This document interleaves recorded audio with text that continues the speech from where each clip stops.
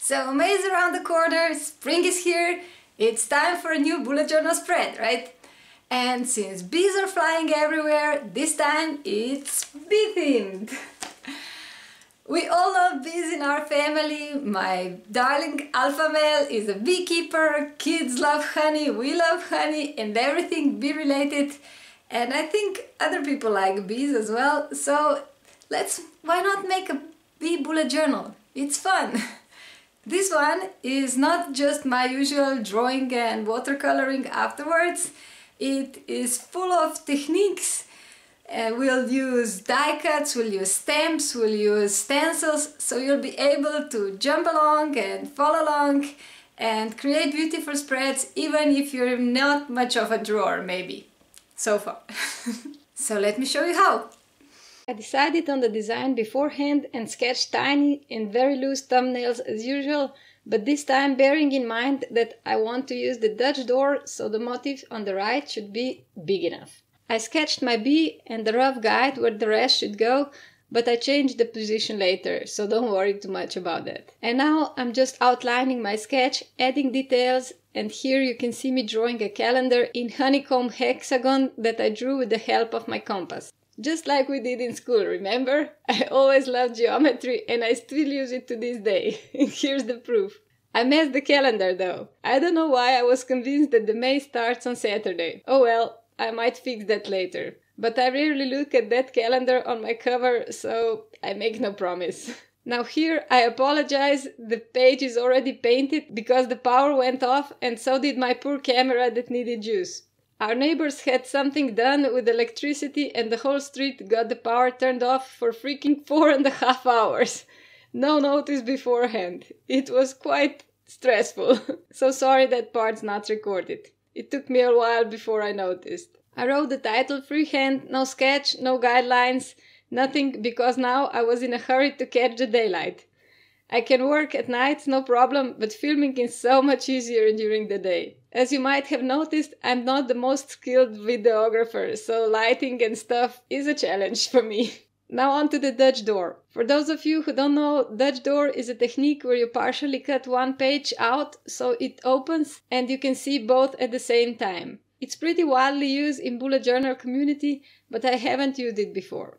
If the motif is very easy, you could cut it with scissors, but mine needed scalpel or X-Acto knife. In this case, you need to put some kind of protection underneath the sheet so you don't cut into the next page as well. I have a small cutting mat that came with eyelet setter, I think, and I recommend having a really sharp blade for this. I have changed mine for a new blade during the process and it was so much easier afterwards. When my page was cut and I removed the other part, I continued the wreath from the previous page onto the next one so it looks nice and cohesive. In the middle part, where you fold out the bee, I wanted to have my monthly. So I found some packaging from art supplies and used that cardboard to die cut my honeycomb from. List of exact supplies is in the blog post link below if anybody's interested. Since this die made thin stripes, I needed to make more to have enough for the whole month. Now I want to piece it together. Because this cardboard is quite thick, I did not want to overlap it because that would make the page bulky and difficult to write on the next page. So I cut the overhanging parts from one honeycomb and glued them together. Similarly, I cut the pieces in the middle so they don't add bulk to the middle of the spine.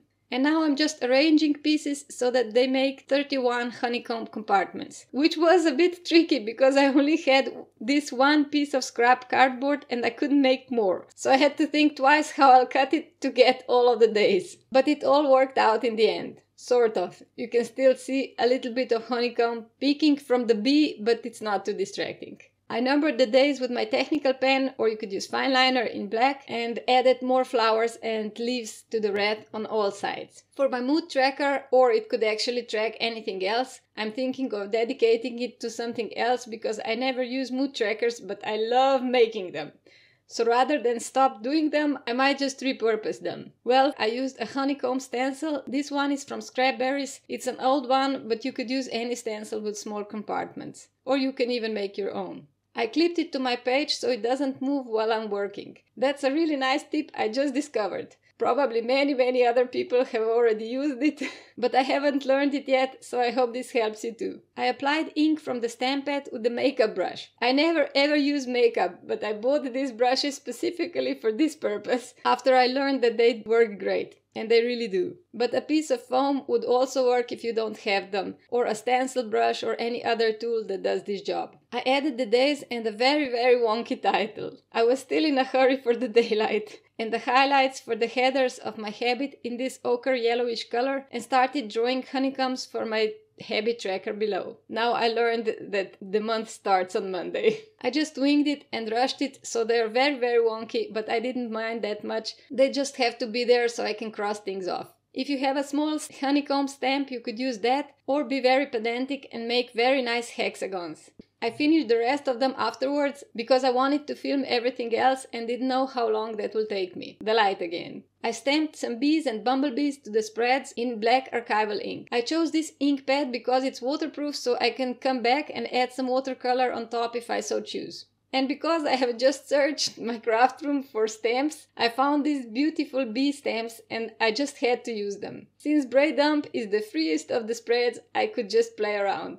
As you can see, the ink didn't transfer well where the clip was, because I didn't notice it, so I removed the clip and repositioned the stamp. That can be quite tricky. I put the beehive in one corner and the queen bee diagonally to it so that the composition would be balanced. Then I added the flying bees all around. Nothing fancy, nothing you would need to think twice about. Very simple. Again, I used archival ink in case I would want to color anything later. But the stark black seemed too strong for these delicate images, so I stamped them in this orangey color. I stenciled the edges with the same honeycomb stencils so the stamps blend into the page a little bit.